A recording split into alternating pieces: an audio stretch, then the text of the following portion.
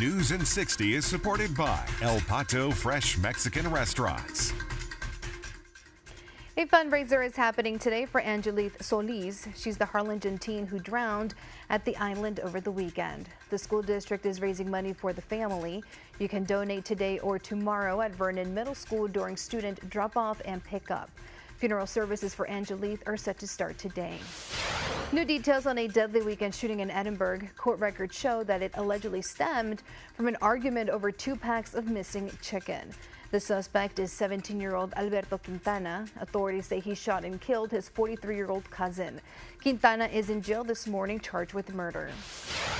The UTRGV baseball team is playing Utah State today in their second game of the WAC tournament. They won yesterday against UT Arlington 8-5. Today's game is set to start at 2 p.m. Turning to weather, a heat advisory is in effect for today. Highs are expected to be in the triple digits. That's your News in 60. Have a great day.